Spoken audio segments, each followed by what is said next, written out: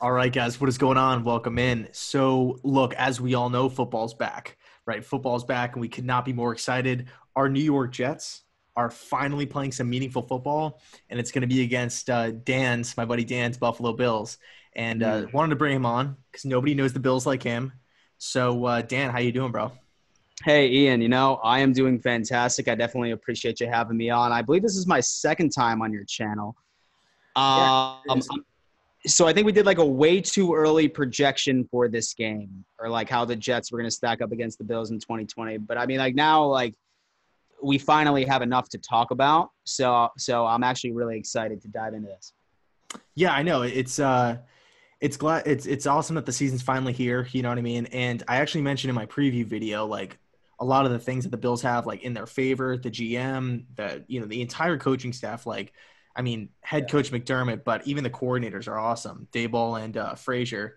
And then trickling down to the players, I mean, you guys have such a nice young core of just franchise players that you guys can, build around for years.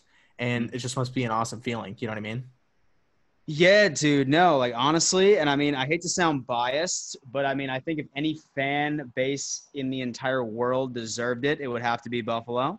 I mean, we went through years and years of incompetent front office decisions, a carousel of coaches, a carousel of quarterbacks. I mean, it's such a relief to know that your biggest problem for 15 to 20 years has been solved and now you can look forward. So I mean it's finally nice to have some confidence in that front office, man. That's for sure. Yeah, for sure, man. So when we take a look at Sunday's game, right? Yeah. Looking at the matchup, Jets at Buffalo. Obviously, I think no fans are going to be at the game. I get. I mean, I look at the Bills roster, obviously on paper, and it's stacked. Right, Mhm. wide receivers, running backs, QB, O line, the whole gamut, the whole thing is just absolutely loaded. Yeah. But from your experience watching the Bills, knowing the Bills, reading about them like every second of the day, Yeah. what is the Bills' biggest weakness, in your opinion? Right now, man, I would have to say it is either our offensive line or not being able to stop the run. Now, I mean, let me start off with the offensive line. This offseason, bro, I was praying to whatever God people pray to that we were to add some additions to our offensive line, but we essentially did nothing besides getting Brian Winters. And as you told me on my video on my channel, he's trash and he's a penalty machine.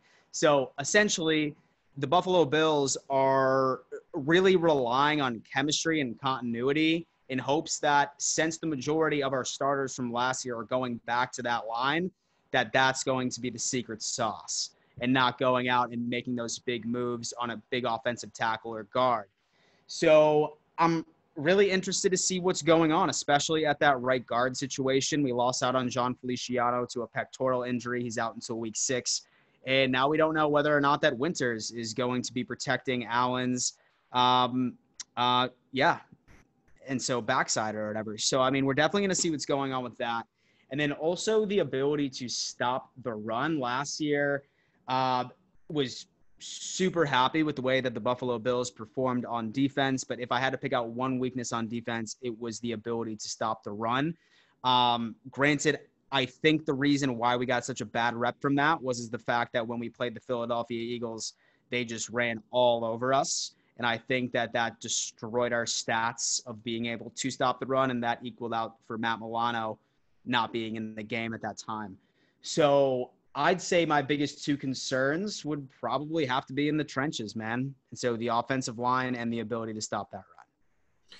Yeah, I mean it's interesting that you bring that up because in my preview video that I just posted, uh, I talked a little bit about feeding Le'Veon Bell the football, whether it's not only just, handing the football off to him, but just feeding him the football in the flats, sending him out on like little screens, bubble screens, check downs, just getting Bell involved. Because looking back at week 1 of last season, Le'Veon Bell did his thing in the first 3 quarters of the game. And then Adam Gase, for whatever reason, just completely went away from him. So it's interesting that you say that the inability to stop the run is going to be one of your biggest concerns Yeah. as we head into Sunday. Uh, what's the bit? What I mean, I just feel like the Bills are like solid at every position. So it could be a Yeah. little bit of like a redundant question, but what's the Bills' biggest strength? Like that you feel as though the Jets just have to steer clear from, whether it's like a player Yeah. or a philosophy or something like that. Yeah, man, I would have to say our secondary. And like I like say for example that I was the offensive coordinator for the New York Jets, I would be absolutely terrified of passing the ball. Not unless that you can go on ahead and establish Le'Veon Bell early and then establish play action.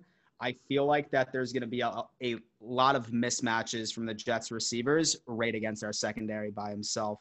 I mean, especially with Trey White. And then we have a very slept on safety core within Jordan Poyer and Micah Hyde, who are absolute animals. And then the question of whether or not that Josh Norman is going to be able to bounce back and actually go back to at least a form of what he was in 2015, since he was able to reconnect with his old defensive coordinator and Sean McDermott. So the biggest strength, hands down, and in my opinion, is going to be the Bills secondary. The Bills secondary. Okay. I would say, thinking about the way the Bills roster is kind of constructed, thinking about how the Jets have had success in the past and now moving forward, I would say that the Jets they're going to have to beat you guys with the quick, short passing. Yeah. I feel like if it's going to be like a shootout, the Jets are going to be in big trouble. I feel like we can't afford to push the ball consistently without begging for turnovers. I mean, your safety core is really good with Poyer and Hyde. Tre'Davious White's a top 3 corner in the league. And I mean, that cornerback number 2 spot, it's kind of up in the air. I mean, I know you mentioned Josh Norman. Is he for sure going to be the starting second corner? And so I'm thinking it is, man. I mean, really, at the end of the day, it could be a toss-up between him and Levi Wallace. Oh, But okay. Yeah, I forgot about Wallace. Yeah. yeah, so like I mean, like Norman, he missed out on the majority of training camp. He was active for the first 3 games, but just the way that Sean McDermott was interviewed a couple of days ago, and he was just clamoring on the fact, just like, hey, and so I'm not worried about Josh because I'm familiar with him and I know him.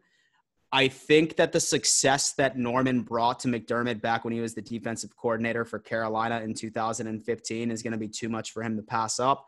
So I'm almost willing to bet that Norman's going to be lining up opposite of Trey White on Sunday. Yeah. Yeah. I mean, that's a fair point for sure. But here's the big question, right? Here's the title of the video. How can the New York Jets go into Buffalo and beat your Bills Sunday? Got it, man. And so like I believe that I touched on it a little bit already, but I think that you guys from an offensive standpoint, I think that you need to pound the rock. I think that you need to establish play action early and like you said, those short passes and really just chew up like right in like that mid-range zone and definitely don't make any dumb plays. I probably wouldn't target Trey White too often. And then from a Jets defensive perspective, I would pressure the fuck out of Josh Allen, especially taking advantage of that right guard gap because we all know who's going to be there. It's going to be Winters. Pressure the shit out of him and double team Stephon Diggs.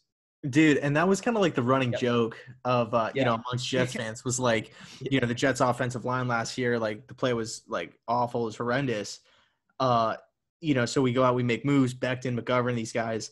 But the one guy who like was always, he was always like a staple on the Jets offensive line, like when the O-lines were bad, was Winters. And, he did have one really solid season for us. It's not like he was just been like completely like garbage every single year.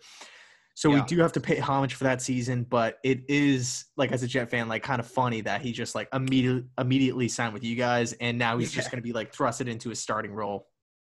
Yeah, for sure.